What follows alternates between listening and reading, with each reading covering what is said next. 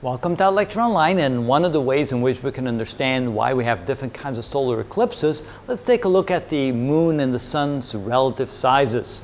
Well, for one thing, why do they look different? Why they look sometimes bigger and smaller is because both the moon has an elliptical orbit and the earth has an elliptical orbit around the sun. So the moon around the earth, sometimes the moon is closer to the earth, sometimes it's farther away. Same with the earth, sometimes it's closer to the sun, sometimes it's farther away.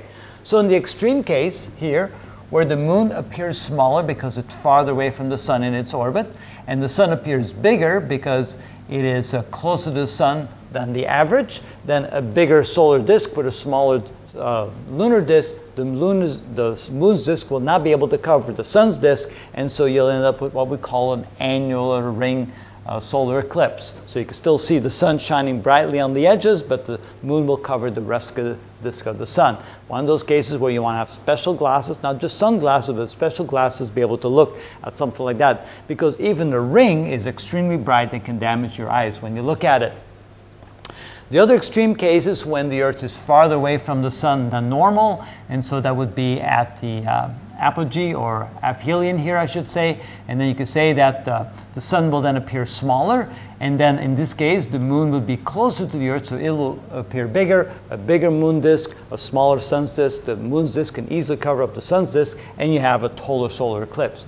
Sometimes you have the case where you have a partial solar eclipse where the moon's disk would be big enough perhaps to cover the sun's disk, but it doesn't do so at the right location, and so a little piece, crescent piece of the sun is still visible. Again, when that happens, do not look at the sun without special protection, otherwise your eyes can get damaged. So as you can see, the size of the moon can vary anywhere when it's at its closest position to be 33 minutes and 30 seconds in diameter. That's of course, the angular size of the moon.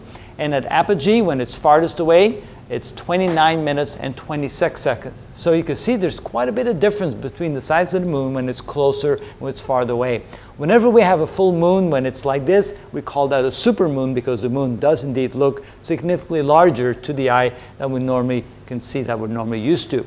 The sun's disk is actually a little bit smaller at its largest. At perihelion, when the Earth is the closest to the sun, then you can see that the size of the disk is 32 minutes and 42 seconds, so it's smaller than the largest size of the moon's disk. But at its smallest size, when we're the farthest away from the sun, it's 31 minutes and 36 seconds. You can see then that it's not small enough for the moon to cover it. So that's why sometimes we have annular eclipses and sometimes we have total eclipses. Most of the time, we would probably have a partial eclipse if the lineup is not just perfect. For most of the places on the Earth, you'll see a partial eclipse only for small little regions each time. Do you have the opportunity to see a total eclipse?